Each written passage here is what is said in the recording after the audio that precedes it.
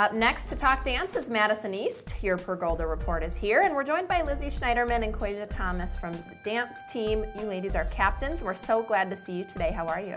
We're good.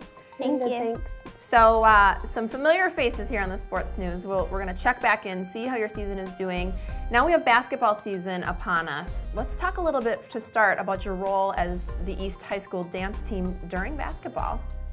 So during the basketball games, we perform at halftime, and we also use these performances as dress rehearsals for competition. So we'll perform our competition hip hop and our competition pom routines during halftime at the basketball games. Smart. Well, that's a treat for the folks at the basketball game too. They get to see it firsthand as you're practicing. And now let's talk a little bit about winter break. So winter break actually has begun for East. Does the dance team get together and practice during winter break? What's your practice schedule look like? Definitely. Winter break does not slow us down. We still practice 8 hours a week, and we're getting ready for competition, so we need to still practice those routines, and we're preparing for basketball games, and then we have some team bonding planned. I had a feeling that you ladies didn't stop for a break. I know you guys, your schedule is hectic. But I like the team bonding. I think that's great. We've talked a little bit about that in the past. Let's talk about what kinds of team bonding you do at the dance team to help incorporate into your season.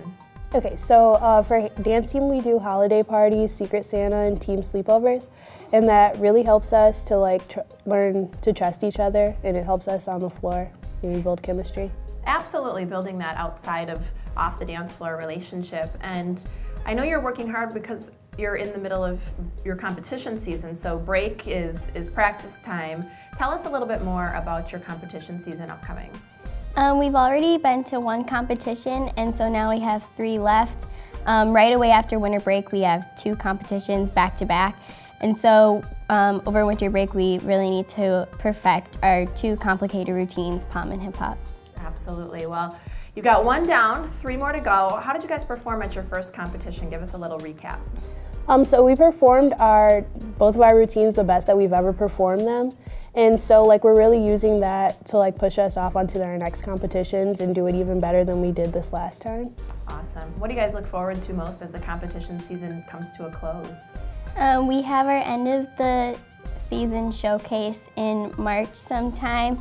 It's open to the public, and we really encourage everyone to come. We'll be performing our favorite routines from the year. And make sure to check on our Facebook page, Madison East Dance Team, for updates on our showcase and the dates and times. All right, ladies. Well, this is Lizzie and Quasia, both dance team captains for the Madison East Pergolders. We appreciate your report, ladies. Thank you. Thank you.